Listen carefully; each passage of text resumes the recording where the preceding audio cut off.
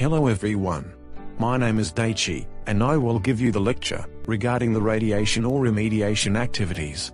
So, let's start today's lecture. Today's theme is committed effective dose. Are you ready? So, the other day I talked about the unit of Sievert, such as the effective dose, equivalent dose, and so on. Today I would like to elaborate the committed effective dose, which I haven't explained yet. Thank you, Mr. Daichi. But, first of all, what is committed supposed to mean? Good question. The word commit has a different kinds of meanings, but here it basically means to entrust or to delegate, leaving something important to the others. Later I will explain why this word is used in the context of exposed dose. First of all, I would like you to understand that the committed effective dose is the effective dose caused by internal exposure. By the way, you have already understood the difference between the internal exposure and the external exposure, right? Yes, of course I have. The exposure caused by the radiation emitted from radioactive material outside the human body is called external exposure. On the other hand, the exposure caused by the radiation emitted from the radioactive material inside the human body, taken through aspiration, for example, is called internal exposure, right? Correct. And one of the characteristics of internal exposure is that, after the radioactive materials are taken into the body, the radioactivity decreases, according to the decay of the atom core. And also, according to the metabolism inside the human body, the radioactive materials are eliminated, through urine, or stool. By the way, as explained in another lecture, the time for the number of the radioactive materials to be half, due to the disintegration of atom core, is called physical half-life.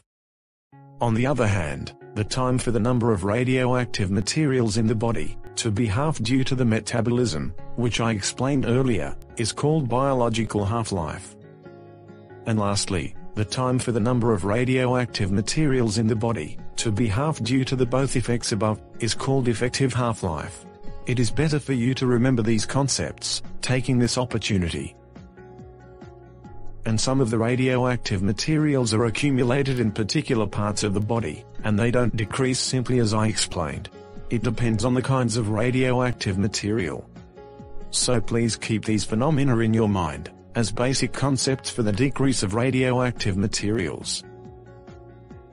If the explanation for the committed effective dose is depicted in a figure, it's going to be like this.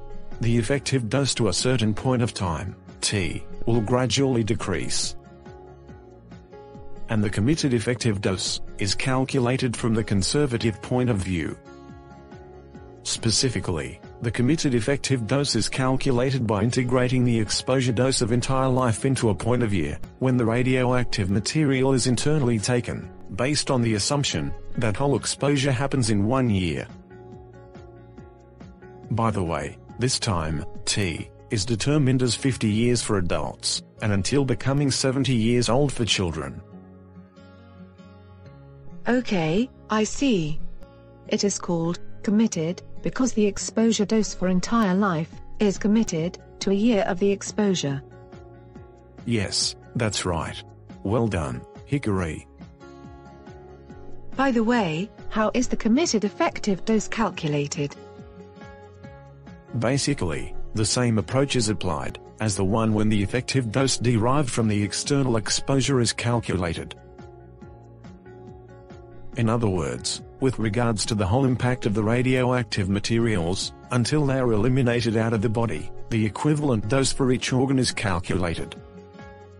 After that, the tissue weighting factor, which represents the sensitivity to radiation of each organ, is multiplied, followed by summing up for every organ. It seems to be very complicated to calculate the dose, for whole process, from the intake to its elimination. Do we need to make very complex calculation? No worries. The committed effective dose can be calculated in a very easy manner. Specifically, the committed effective dose can be calculated by multiplying the radioactivity of the radioactive material taken by the committed effective dose coefficient. And the examples of the committed effective dose coefficients are shown in this table. These coefficients are set in detail, according to the types of radioactive materials, ages and the pathway for ingestion, that includes oral intake, or inhalation intake, and so on. The committed effective dose coefficients are defined in detail so differently, but the dose can be very easily calculated. But, how can we calculate the internal exposure dose, for example, derived from the diet, which we had in the past? We can't measure the radioactivity of the foods, which we ate in the past, right? That's a very good point. But we can, and there are roughly two methods to measure the radioactivity of something we took in the past. First one is to measure, from outside of the body, the radiation emitted from inside the body, in order to estimate its radioactivity. The other one is to estimate the radioactivity by analyzing the biological sample, like urine. This method is called bioassay. The machine in this picture is called whole body counter, which monitors the amount of internal exposure dose from outside the body. Other than that, there are machines to monitor the exposure dose to particular organ, like thyroid. The whole body counter can't measure too low radioactivity, as other measure equipments can't, either. As I explained earlier, the concentration of radioactive material within the body decreases with time. For example, the biological half-life of radioactive cesium is around from 70 to 100 days for adults. In order to estimate the exposure dose of early stage after the accident of nuclear power plants, it is necessary to be measured approximately within 1 year after the accident happened. In addition, the metabolism of children is faster than that of adults.